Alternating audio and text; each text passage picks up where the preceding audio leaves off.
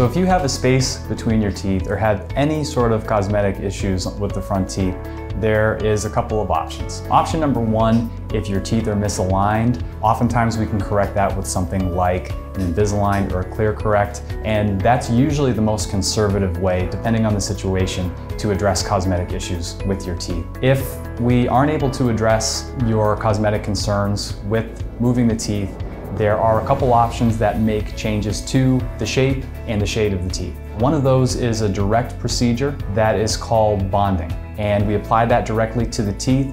We shape it. It's a more affordable and a lot faster means of addressing cosmetic concerns than the other option, which is an actual porcelain veneer. And that involves a process of actually taking a 3D scan of your teeth. We translate that information to a lab where they design veneers that are specially made for your teeth and what you'd like to achieve for the front of your mouth.